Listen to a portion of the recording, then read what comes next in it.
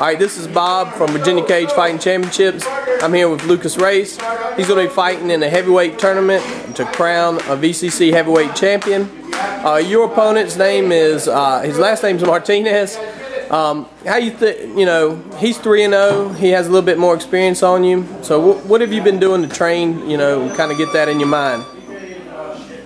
We're on cardio. I think that's my best offense, being in shape. Right. The best thing to do. And so what kind of experience do you have other than just, MMA and things like that?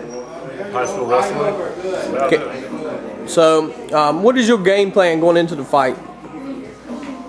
I want you to drill it. I really haven't went over that yet. Even if it's a secret, you ain't got to tell.